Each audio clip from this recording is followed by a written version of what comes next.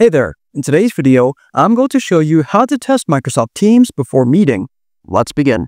So once you open up your Teams application on your Windows computer, you're going to go to the left side here, go down a bit, and then look for 3 horizontal lines. You're going to click on it, and then you're going to select Calendar. Now another way to do so is to just go to the top here and then select Calendar, so you can use whichever one you want. Then afterwards, you are going to look for that meeting or interview that you're trying to attend or that you're going to attend. So here it is, it says interview. You're simply going to click, and then after clicking, you're going to have 2 options, either to edit or join. So it's going to have the link for the meeting, but we're going to go to the top here and you're going to select join.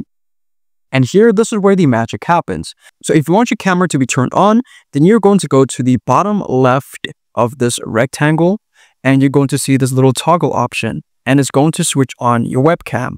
Now, the reason why it's not working for me is because I'm recording my screen at the moment.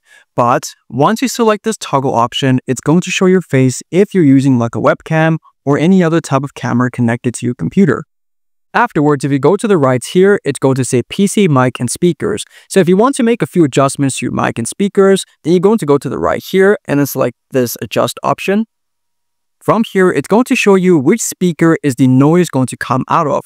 So here on the speaker, it's going to use Epic Sound speakers. Then if you select the drop-down option, you can choose other speakers that you want to use.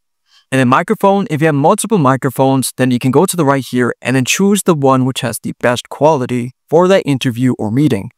Then you can also use spatial audio if you want. Then you can also mirror the video. And you can also adjust the brightness. And then you can also extend the displays if you have more than one screen.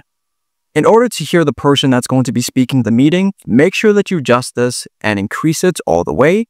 If it's too loud, then you can just reduce it a bit. It's your choice.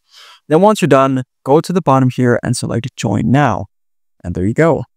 If this video helped you out, then please leave a like and consider subscribing. It's free and it helps the channel to make more videos like this. Thanks for watching and see you in the next one.